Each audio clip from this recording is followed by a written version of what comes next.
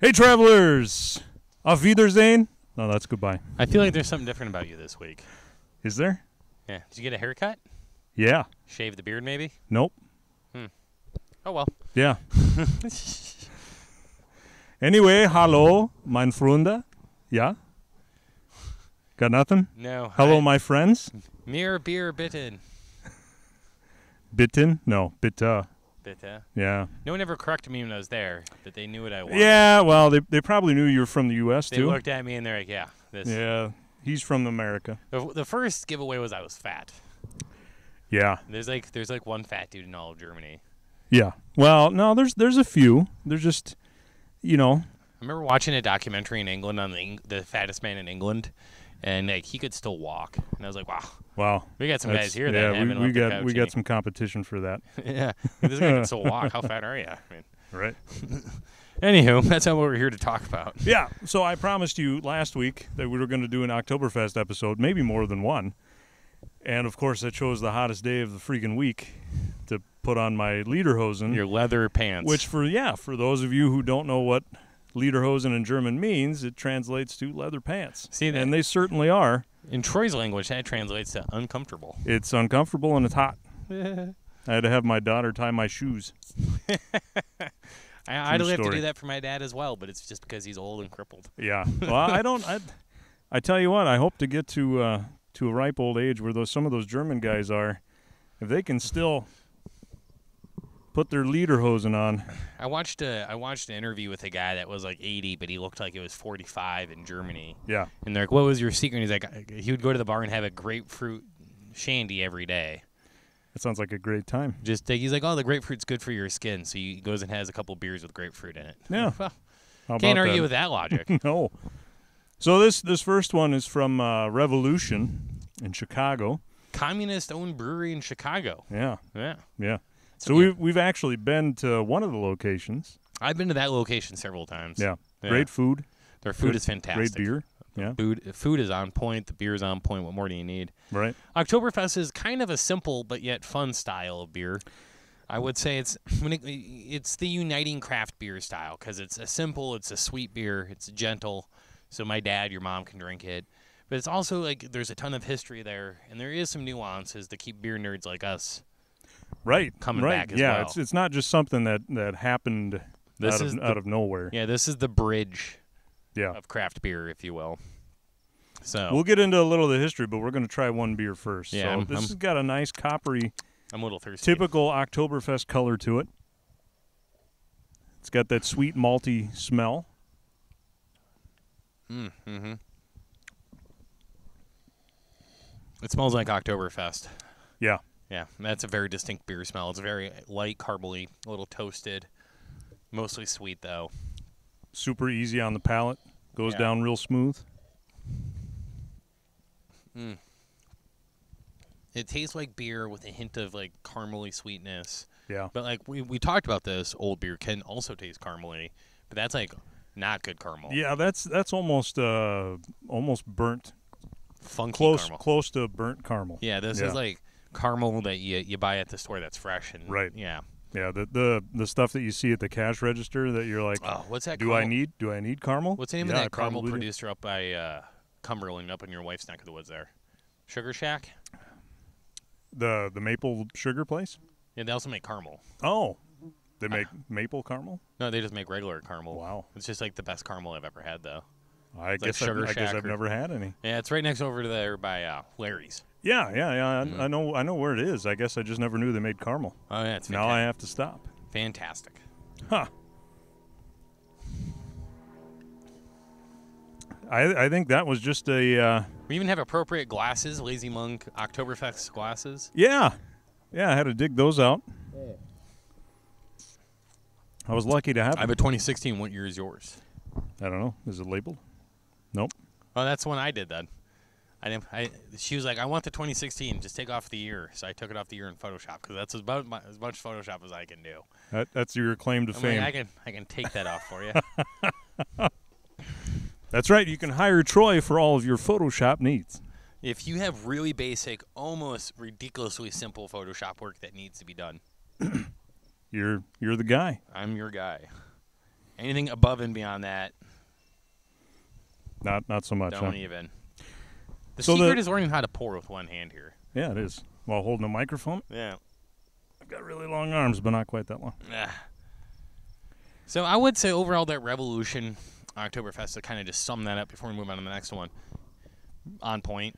On point. A bit more American, because my experience is like more traditional European Oktoberfest are often lighter in the body, a little more blonde color as opposed to the amber golden. Probably not as malty as, and that's probably one of the things that we've gotten used to here.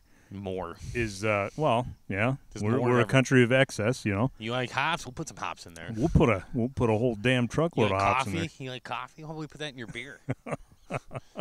You want some malt? We'll give you malt, man. Look at that Oktoberfest. Yeah. What if we triple the malt bill? You're damn right. Because this is another very ambery one. Yeah. So I mean, this is darker than the other one. I think if you go with like the Sierra Nevada Oktoberfest, that's a bit more paler. This might be the most, if memory serves me correct, it might be the most pale on the market, which is kind of fun in its own way. It's more of a fest beer. Right. Well, and that's Olifant, because I don't remember Olifant putting an Oktoberfest out, and maybe they have in the past. I just don't remember it. I feel like in the sales world of Oktoberfest was going really well, and then a couple years there it didn't, and then people kind of quit making them because they just didn't have the numbers to support it. Yep. And then everyone was like, whoa, what happened to all the Oktoberfest? Like, well, no one bought it last year. And they're like, well, I'm sorry. We won't do that again. Because they're back this year. Every brewery's making an Oktoberfest this year. And so this is the first time that I can ever recall having an Oktoberfest from Olifant. Yeah, exactly. And it's definitely darker. We have to also mention that the Oktoberfest from Revolution is called Oktoberfest, or is that Oktoberfest? Oktoberfest? No, it's just Fest. Never mind. It's just Fest. I just saw the fist, and but it has the fist on it, and I like the fat guy with his eyes crossed blowing the tuba. Another way to tell if you're drinking an Oktoberfest, if you're at a store, is if you look at both of those cans in particular, they got that blue and white theme going on. Yep. If you see a blue and white checker pattern themed, you're probably dealing with an Oktoberfest beer, if nothing else, at least a German beer of some sort, because that is the color Bavaria, which is where Oktoberfest come from. Bavaria, yeah. They celebrated the, I'm going to look this up. It was the marriage of King Ludwig. Oh, yeah. Good old Ludwig. Yeah, but not the first, not the second. The second one was crazy. The second one was the spoiled child effect. That's right. Yeah. That's where the big princess castle came from. Oh, is it? Yeah. So King Ludwig and Princess Therese of Saxony. Oh, shit. Yeah. It was Saxony, an unusual thing. They invited the public. Yeah. So the public didn't usually get to celebrate. So that was the big thing. And so they had a lot of beer. Long story short, they had a lot of beer, and it's been going on now for 200 and some years. Yeah, and Oktoberfest is also, it's another name for an Oktoberfest is a Märzen. What's the correct way to pronounce it? Andy. Märzen. Wherever Andy is, he would correct me right now if he was here. Yeah, he's got a funky way of saying it, but he says it in like the most. He's like the guy that says cheers after you say. He's like, okay, bye, Andy. Cheers. What are you, British? Stop it. Stop it. It's Märzen. I'm an American. I got a dumb American mouth. It's a Märzen. At least you can admit it. This one's got a little different taste to it. Yeah, this one definitely, I would say, is more toasty as opposed to caramely. Right. So the last one was pure. It was like this nice high sweet note. Yep. Kind of crescendoed in this quick but yet tasty sweet, where this one is more of a lingering roast. A little sweet in the beginning, but it fades quickly. Right at the tip of your tongue there, and then the rest of it's just like this almost like a sweet roasted flavor. Yeah. As opposed to caramely sweet, I would say. We're really getting like hair splitting on our... But it's I mean, and to be honest with you, you could try both of them and you would notice the difference immediately. Oh, yeah. But they're both very good. Yeah, I don't know if I have a preference yet. I would say I would... You know what the beauty of Oktoberfest was? There was a German brewery in Pennsylvania, Penn Brewing. I'm pretty sure we had a beer or two on the show here. Yep. And my first Oktoberfest experience, I was like 21. I went to theirs. They gave you a milk jug. Gallon milk jug literally filled with Oktoberfest. And they're like, here you go. It was like $10. So you get a gallon of Oktoberfest, and you're like, that's what you do. You just go get a milk jug and you drink it, and then you go get another milk jug. So, I don't know. You had more than one milk jug? I mean, come on. I was 21. I could do anything back then. Drinking wise, physically, I was a wreck. Right. But so that hasn't changed. Yeah, no, not really. I had more, but yet less hair then. How about that? Yeah. Huh. Weird sentence. Yeah. Jealous. That being said, Oktoberfest, if you're doing it right, you're drinking a gallon at a time. You know. Well, I mean, when you look at the mugs that they're having at Oktoberfest in Germany, in Munich, those are some big mugs. Those are some like soul crushing mugs. And maybe some of you can confirm or deny this that have been to Oktoberfest. I have not. I was there the weekend before. That's probably less, It was still crazy, but not as bad. Not an onslaught. I hear that they cram so many people in those tents that there are actually people urinating at the tables. Yep, because if you leave your table, you can't get beer. So right. However, for those of you that have ever worn lederhosen, you don't have to pee in those, right? Oh, is that how it works? Yeah, they just take it away. They whisk it away. Huh. Right? Not for me. Maybe it's because I was born in America. Yeah, your American bladder does not mesh. It's like trying to use PC software on a Mac. Ah. Yeah. Yeah. I guess I was just always wondering how that works. Is there just people leaving with pee down the front of them? Yeah, I guess so. Maybe some of you can answer that. I don't know. Or if it gets too graphic, I don't really care to know. I guess maybe I'll go experience it for myself someday. Yeah. I don't like crowds, generally speaking. So I think I would have a hard time. As much as I love Oktoberfest. Right. I love the idea of it. I would just like to see it from a distance, I guess. I'd like to maybe like go there for an hour or two just to be like, hey, okay, let's go back to your house and drink some Oktoberfest. Yeah, but to be in the humanity of it, probably not. I mean, ooh, that's all I can say is ooh. Yeah. I had a nice crack to it. I did. Good job. Yeah. I can already see this one's just a tad lighter. So this one's by Lucette Brewing. I don't think they've ever made an Oktoberfest before, and if they have, not that I can recall. Most certainly have never canned it. So it might have been a taproom only in previous years. And this one's called Toasted. Toasted. Yeah. What's the ABV on this one? I guess they're all probably around 5.5. 5.5. Typically speaking, 5.7. So somewhere right around. Yeah, I would say 5.5. most Oktoberfest were 5, and that was always considered more alcohol. But we always have to remember the Europeans drink a lot. They have drank a lot. They are drinking a lot now, but they also drink low ABV beers, and that was kind of a holdover from because beer saved the world, right? Because water was not always safe for human consumption, but beer is always safe. So beer used to be lower ABVs in England, like English milds, German light beers, or their pilsners. So Oktoberfest was a 5%er, typically speaking, which is about 2% higher than I'd say than most German beers of the time, and there's a lot of rattlers, like we talked about earlier. So this used to get people nice and schlockered. Yeah. It's not like they're running around drinking 8% IPAs like we are most nights. Or 12s like we do on this show. Guys, is it barrel age? How much alcohol? They say 12, but there's probably more. Yeah, I think there's more. Tastes like more. Yeah, I don't get. This is probably the least fragrant of the three. Yeah. That or I'm just becoming desensitized to Oktoberfest smells. This one's got a little more hop presence than. Yeah, it's brighter. The hops. It's definitely the brightest. Not only in color, it's probably also the foggiest of the three. Yep. On Oktoberfest, usually are pretty clear, but this one's a little on the foggier side. But also brighter in color. It's more opaque, I guess, would be the. Yeah, and really what you're getting on the tongue that lingers is that brightness hop presence. It's an Oktoberfest with a little zip. Yeah. Yeah, I kind of like that, though. Well, for the hop heads out there, that would be perfect.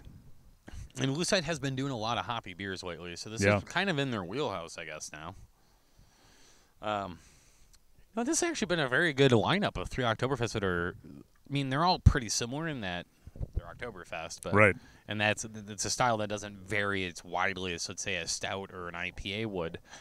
But very different. You got I would say the Revolution was pure head-on caramel. Yep. So we got a little bit more toasted. Now we're getting a bit more bright, a little bit more hop zing to it.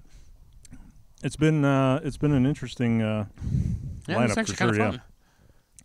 I think maybe one of these episodes before we get out of September, even though we're in August still, Before we get out of Oktoberfest season, maybe we'll go and see if we can find some actual like Pollyanner and Oh yeah, get some actual Germans. some actual German. I got some Islander I can probably grab. There you go. Yeah. Yeah. I And- always say another and one of the weirder Oktoberfest too is always the Summit one because that's like an 8%er. Right. Yeah. Which I think we've done on there. I didn't yeah, I think so. I didn't realize that the first time that I had it. Yeah, no one does. And it doesn't go down like an 8%, and you're probably thinking, well, what's 3%, right? You're right. Well, Actually, 3%'s a lot when you're not thinking about add it. 3% plus 5. Right. That's 15%. 50% more alcohol. You can ask Andy sometime what he thinks about the Oktoberfest, and how hard it hits after you've had a few. I was there with him when it happened. Now, No, but yeah, the Oktoberfest, it's essentially just a big celebration that's been going on since 1810, so enjoy it, you know. and for those of you that were married in September, enjoy that. You can drink all the Oktoberfest Yeah, if to you didn't celebrate have your an marriage. Oktoberfest-themed wedding, like, what are you doing? Yeah, I mean, we got married in October, so I got married. it was over. We got married this month, August. What beer is August? We made an ESB for our wedding. Oh, very nice. We met in London, so we did an ESB for our wedding because I'm like, well, Yeah. And Gotta if have London people beer. that watch the show are like, oh, imagine that Troy made an ESB for his wedding. That's it's a pretty Troy thing to do. But don't knock ESBs. They're actually very good, I'll fight you. especially the really, really good ones. I always joke I'm the #1 consumer of ESBs in the city of Eau Claire. If you can find one. Yeah, well, if there is one, I probably bought 3 of the 6-packs. They're like, wow, that case sold quick. No, he just sold 3 of them to me. Nope. Troy bought them all. That's one guy. Yep. It's really likes ESBs. Can't find them much anymore. No, it's everyone's Try to get Ryan to make one over at Brewery Nonic You're for us. gotta find a way to put sugar in it, and then they'll start making it. Yeah. It's Especially just around here. Drinking Oktoberfest. This is like the most dad thing you could do is drink Oktoberfest in the backyard and complain about things. Now, if there were just some kids running in the front lawn that I could yell at, Yeah. I want to watch you yell at them too, guys. I feel like you'd be good at it. I think so. I haven't yelled much, but when I do, This is honestly what Oktoberfest is. Just grab one. They're not overly complicated beers. Find a guy and tell a joke. yeah. Yeah. We're Oktoberfesting pretty hard back here, especially you. Thank you. You look like a table mat right now. Like I want to have a picnic on you. The very angry German lady that sold me this shirt. If she wasn't angry, I would not be happy. Yeah, if she was happy, I don't know that I would Oh, actually ew. thought she was German. But she more or less called me fat, and I am. But she's like, oh. Max's mom did the same thing to me when I got off the plane in Germany. My best Yeah. friend's Max. German. He's very German. Very yeah. German. His mom came running up to me, grabbed my shirt, and was like, "What's all this extra material hanging off the side? We got because she bought me all a bunch of European clothes to like European cut. Yep. She just couldn't handle the American boxy of my Walmart wear. Can't blame her. Yeah. Yeah. Anyway, that's where we're going to stop. So, YouTube, make sure we're actually getting very close to 1,000. So Just we're do gonna push real do hard, it. get those subscribers to up to 1,000, so that way YouTube can change Where their else standards are you when gonna we get get there. low-grade comedy of 2 fat guys sitting in the backyard drinking? That's right. Not many places. Not many places. I put on lederhosen for you. Exactly. I put on the lederhosen. I need some subscribers. And then, Facebook, Instagram, Twitter, all that good stuff. And I'm not sure what we're going to do next week, but I bet it'll be something good. And I doubt I'll have an outfit for There's it. a strong chance of pumpkin beers going to be involved just because, Probably. yeah, I'm really digging pumpkin beers this year. Oh, me too. I bought some Warlock the other day. Yeah. I've got some coming to me. So we'll do that too. A variety pack Oh, a of pumpkin? all pumpkin. Oh, my Yeah. God. Oh. Where's that from? I don't know yet. Oh, I am so excited. Anyway, it's going to be great. I'm so excited. So, until next week, Prost.